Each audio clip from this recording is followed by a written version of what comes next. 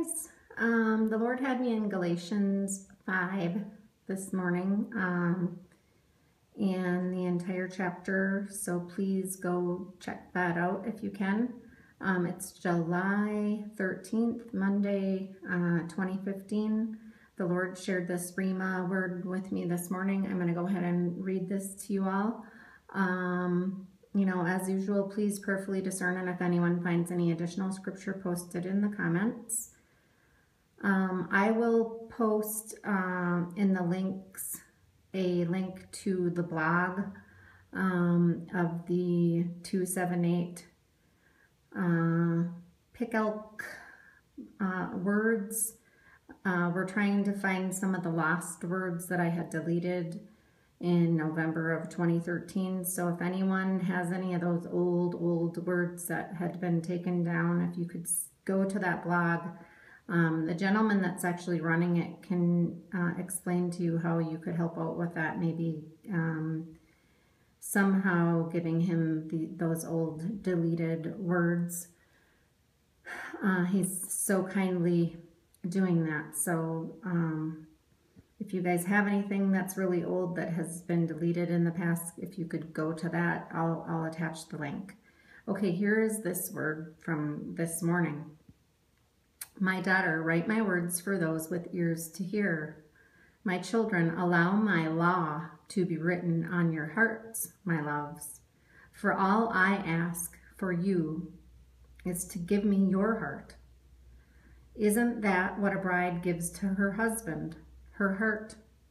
When you love me, you serve me in love, and it doesn't matter what is going on in the earthly realm around you, because you are secure in our love. No fear comes upon you, because with your love comes faith in me and trust. Our whole relationship and your continued walk in the earth needs to be based upon our love. For when you feel my love and love me back, your true fruits will be planted, cultivated, ripened, and harvested. You cannot produce any good fruit without our love flourishing first, my children. It is so important now that no matter what you are facing in your earth, that you keep your eyes fixed on me and our love. Think of a perfect love relationship. Your heart longs to serve, and you also receive love. It is not one-sided. Nor is our relationship one-sided either, my children.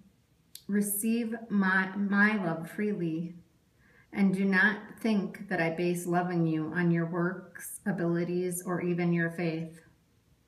I love you, my children, no matter what. Even if you stumble and even when you fail, don't give up. Don't divorce our relationship, for sometimes broken and damaged relationships come back stronger than ever. Wherever you've been or whatever you've done when you left our relationship have been blotted out, my children. Do not continue down the path of darkness because you are too afraid to return to me.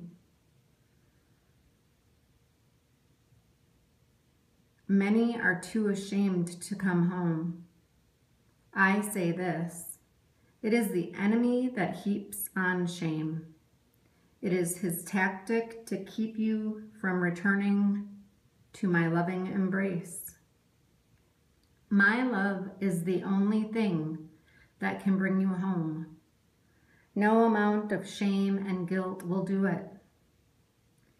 Face me in repentance, and I will grab you in my arms and keep you held tightly there, if you will just let me. Don't you see? I wish for you to return to my light and love. I wish for nothing more than to gather you in my arms and show you that your slate was wiped clean once and for all. Love is what my death on the cross was based upon. Realize the defeat of the enemy in my death on the cross. Walk in that victory that I have purchased for you. This is truth, my children, but only if you receive it in faith. I love you, I love you, I love you. I created you to love you, and I want nothing more for you than to receive and experience my love. For when you receive and experience my love, my good fruits are automatically produced through you. If you let guilt and shame drown out my love, so you are not receiving it, you will never produce good fruit. When you receive my love, you are free. Free from condemnation. Free, no longer a slave. When you walk in my love, you walk in my Holy Spirit, and you walk in the freedom and the victory that has already been purchased for you. The tools for you and your walk are there for the taking, my children. The walk starts with, carries on with, and ends with love. Love is my way. Let me cover you in it and receive it no matter what.